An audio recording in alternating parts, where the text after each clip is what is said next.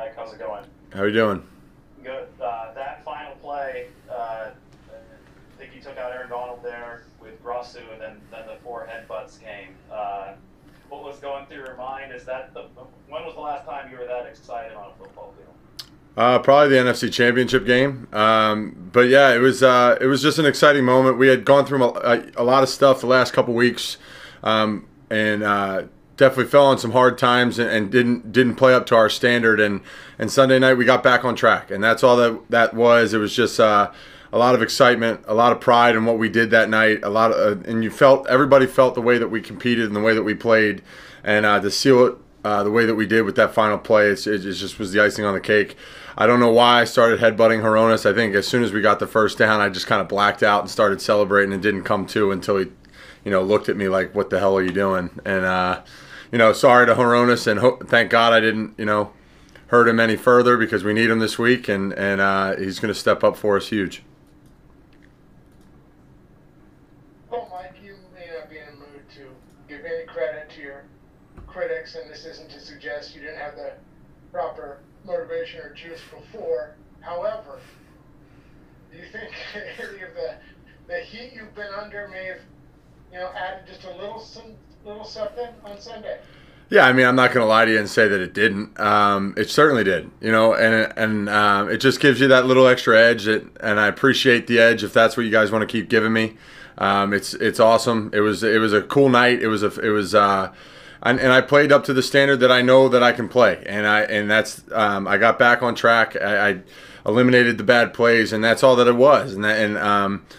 It's exciting to stay on your track. You stay on your standard of play. You stay on your routine, and things build. And we've been building and building. You've been seeing good things on film, even in the tough losses, which was what I was trying to articulate last week.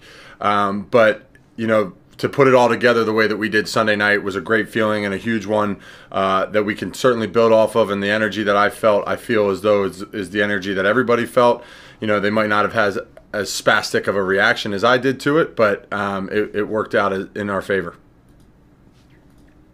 And Mike, Kyle said, I think last year, that he watches Patriots tape every week. How often do you guys go through that, or how often does he show you some Patriots tape in film room?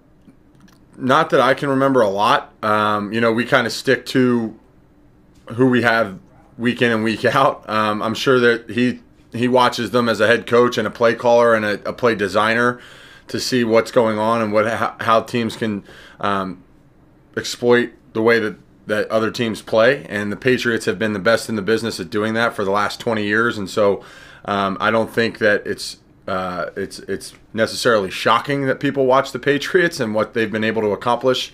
And I'm sure Kyle has done the same thing. But when it comes to, just locking in on week-to-week game plans, we're not watching much of the Patriots until we're playing the Patriots.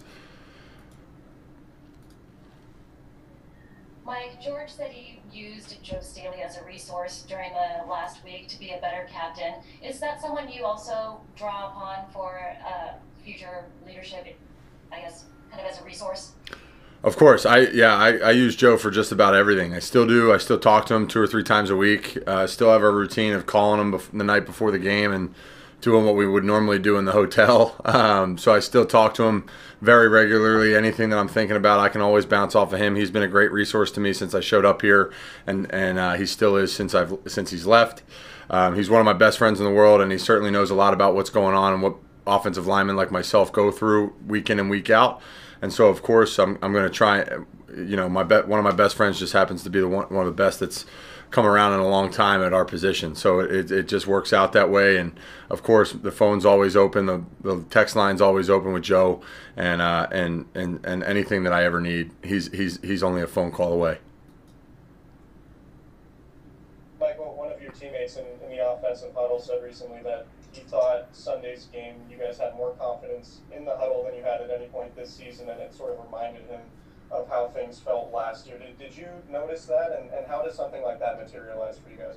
I think it's just I certainly noticed it. You kind of everybody I think kind of felt it from the first play, the energy that we came out with, the confidence that we came out with, the game plan that we came out with.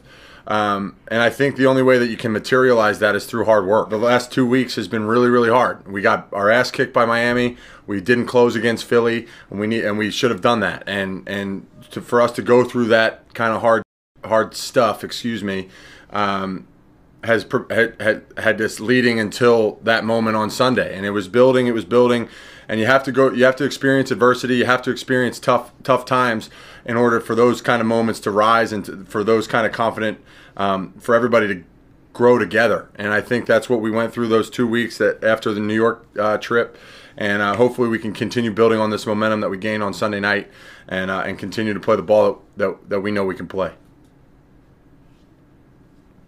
Hey, Mike, two things on the center position.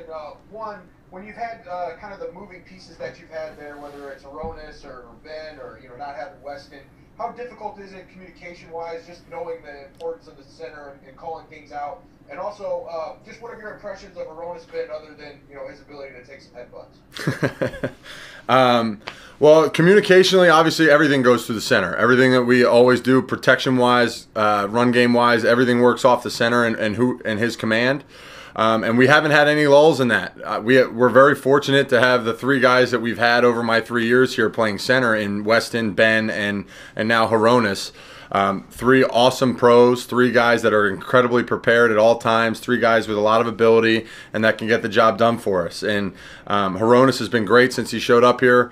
Happy that he came in and during training camp where he could get a feel for our system early and then work through it. As he's gotten a game under his belt when he played against Arizona and did a great job there, and he's going to continue to grow and do well for us in the next few. And Hroniss has been great since he showed up. He's worked his butt off the entire time. He has a command of our offense, and he can make the blocks that he needs to. And he's going to be great for us. Can't wait to watch him practice here in a couple minutes. It's going to be fun getting the ground rolling with him, and keep the thing moving like we have the last week or so. Last one for Mike.